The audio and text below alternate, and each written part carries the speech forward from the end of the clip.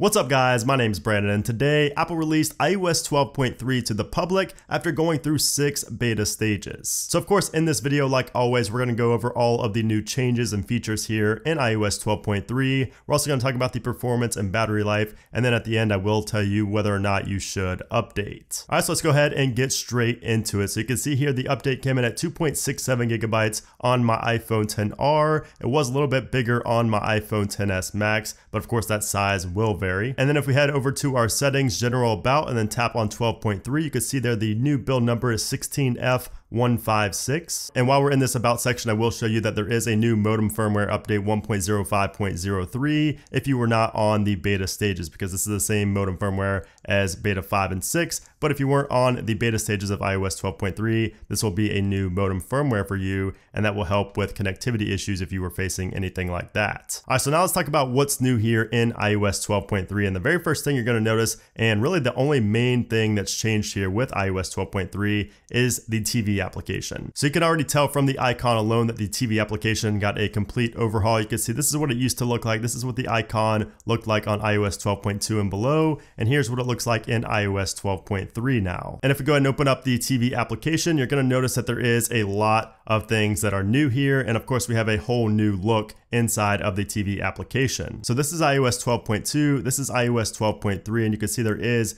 a big difference in pretty much everything with this application. Starting with the bottom, you can see there's only 3 tabs now instead of 5 tabs, so it's a lot more organized than it was in the past. And there's also a lot of new things in here as well. You can see here we have channels, so you can subscribe to Apple TV channels like HBO, Showtime, Stars, Cinemax, Epix, and things like that. If you go and click on one of these, you can actually start a free subscription here. You can see you get a 7-day free subscription for Epix, for example. So basically, if you buy one of these subscriptions, you'll be able to watch all of those shows like Game of Thrones or movies, whatever, inside of the TV application. So we'll no longer, you'll no longer have to download the HBO app or the Showtime app or anything like that. It will all play inside of the TV application. And if we click on an actual show or movie, so Game of Thrones, for example, you can see that the whole experience is just so much more immersive. It's so much more modern looking here on iOS 12.3 now with the new TV application. You get a lot more information and everything's just laid out a lot better. And that's just a continuous thing that you're gonna see inside of the TV application, especially if you've used it before. You're gonna notice a big difference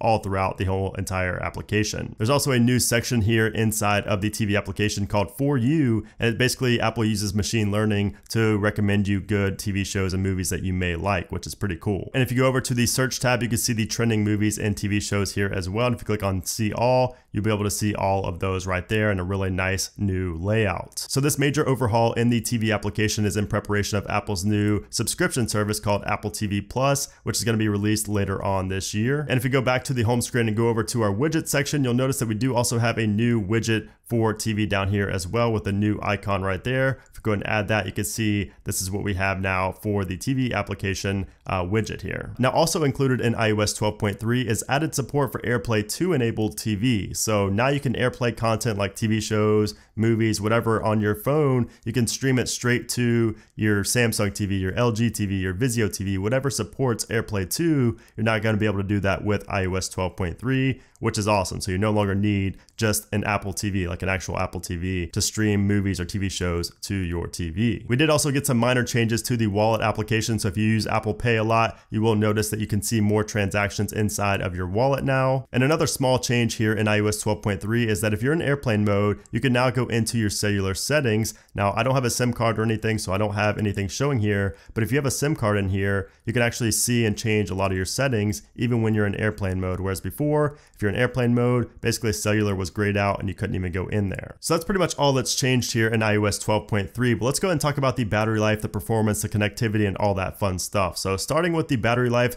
has actually been great here in iOS 12.3. Even throughout the beta stages, I was getting at least 6.5 hours of usage and going to sleep with about 20% battery remaining consistently on both my iPhone XR and my iPhone XS Max. You can see here is an example of my battery life that I've been getting on iOS 12.3. This was in the beta stages. You can see I'm getting close to 7 hours of screen on time. And again, I was going to bed with about 20% battery remaining, which I would say is pretty solid. This was on beta 5 and beta 6, which is pretty much going to be the same as the final build build here of iOS 12.3. So yeah, battery life is great on iOS 12.3, but compared to iOS 12.2, it's pretty much identical. You're not going to really notice any change in battery life just updating from 12.2 to 12.3. So don't update if you're counting on that. Now, as far as performance goes, performance is also pretty good here on iOS 12.3, but once again, it's pretty much the same story as iOS 12.2. You're not really going to notice a big change jumping from 12.2 to 12.3 in terms of performance. Everything runs the exact same. Not really any hiccups. I haven't had any random reboots even throughout the beta stages, and I'm expecting the final build here to be about the same. Now, as far as connectivity goes for Wi-Fi, Bluetooth, and cellular, I have not had any issues at all on iOS 12.3. I had minor issues on 12.2, so if you were having some issues with that on 12.2,